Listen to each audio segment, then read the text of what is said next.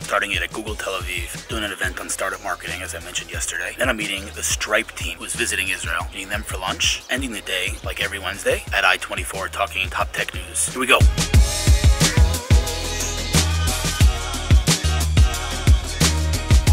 Here we go, just got to Google Tel Aviv, entering the campus now.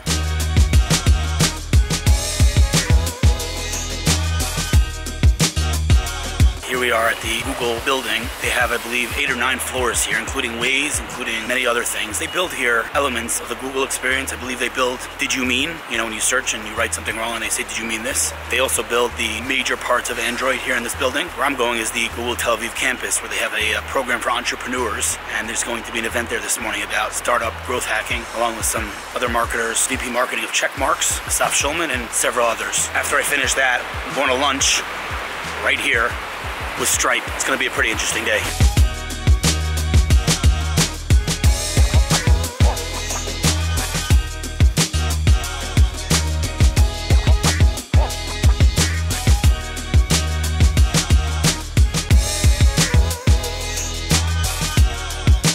Cute little guy.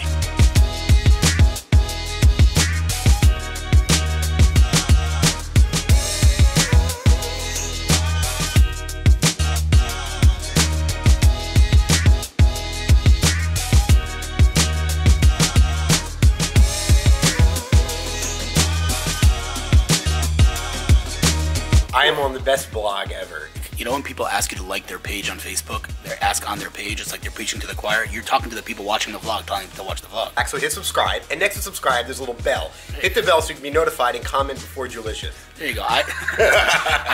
You know, all those YouTubers, they ask for subscribe, and I'm like, I can't do that, so it's a good thing you can. I'll have you on every episode asking people to subscribe. Just clip this and just play it back. There you go. Beautiful. I love it. Who are you? I'm a Hillel Israel of Wadi Digital. I help startups market in the digital world. We are at Google Campus Tel Aviv, and we're going to be speaking about marketing hacks specifically for startups. I'll be speaking about B2B advertising. LinkedIn has this really cool new thing called lead generation ads, where literally in a click of a button, it fills out all the form with all information, phone number, email that you want of a person. You get leads that are accurate and takes a second. It happens on LinkedIn's platform, and it saves you time, doesn't load, and the conversion rates are fantastic. So I just, as you were speaking, got a comment from Efrat Dagan, who was the lead recruiter here at Google, who saw that my morning picture that I'm going to be here, and she said, let's meet for coffee. I didn't even know she was in Israel. I thought she was in California. You see people ask about those selfies, man. Look at that ROI. Bam, just like that, huh? Unbelievable. All right, we're going to start this event soon. Let's do it. It's going to be a good one. Oh yeah, it's going to be awesome.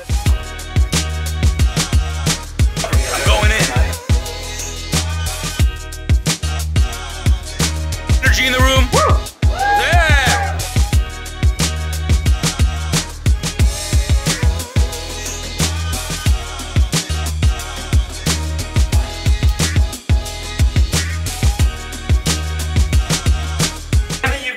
Recently he's vlogging. Yeah. And I want to know if you would recommend doing that for interviews as well. That this content thing wins. So if I keep this up consistently, long-term, high-quality video, the traffic will come, right? But it is a pain to do. It's really hard. It's like 5-6 hours a day, the edits. And I'm walking around with this thing looking goofy on the street. So you can do it, then do it.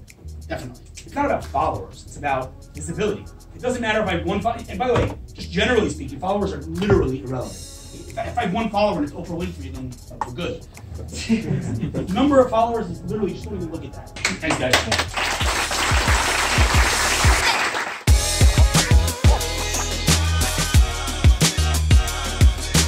You're the Stripe team here visiting Tel Aviv. Tell me about Stripe and what you're doing here. Stripe's here to meet with entrepreneurs and VCs to get a better understanding of market and what are some of the pain points and growth initiatives and founders. What's your name? Lauren. What do you do at Stripe? I'm on the growth team. And what do you think of Israel so far? Love it! Oh, I love the energy.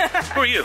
I'm James. What do you do on Stripe? I am also on the growth team, based Where? in London. London, beautiful. Yeah. What do you think of Israel so far? It's my first time here. First time here, and how was the food we just experienced? And I was- say experience because it was an experience. It was an experience. It was awesome, It right? was delicious. How many months have we been communicating? About a month so far, yeah? That's it?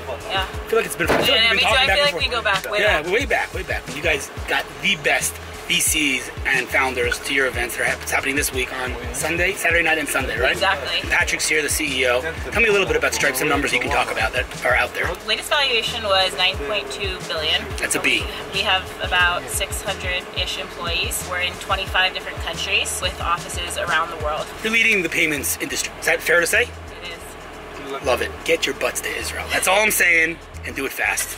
Do our best. Awesome. Do it. Back in Jaffa for my weekly I-24 segment. We'll be talking about the new Amazon Echo, the Oculus and Vive, and how they're used in the Israeli Defense Forces, and Parrot, the drone company competing with DJI. Make up in 4 minutes. Super late. Jaffa, Israel is a super duper unique city for a whole bunch of reasons. Primarily though because it's half Arab, half Jewish. Total coexistence. Barely any violence in the city. Just a really interesting vibe, as you can see.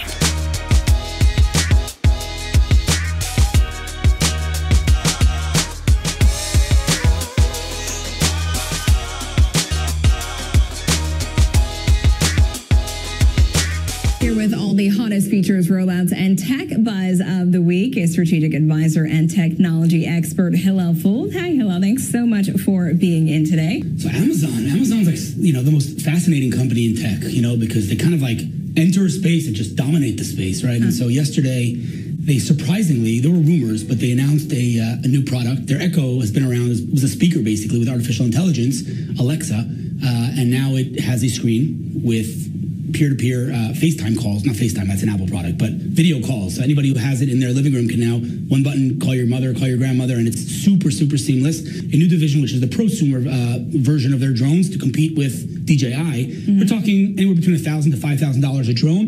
Wow. We're talking, high-end cameras, 4K, distance, 7 kilometers away. We're talking high speeds, just like basically the Mavic we've talked about in the DJI Phantom. The IDF, the Israeli Defense Forces, is using augmented reality, virtual reality in their training, using headsets, and it's now a breaking story. But the truth is, since you could see this on the internet, I went to this office, this same building, maybe 6 or 8 months ago, and interviewed these people who are literally using the Oculus and HTC Vive to show the soldiers in training as if they were in the field, and to train them in combat and things that, is a much more experiential experience, I should say, that, they're there. Thanks so much. Thanks for having me.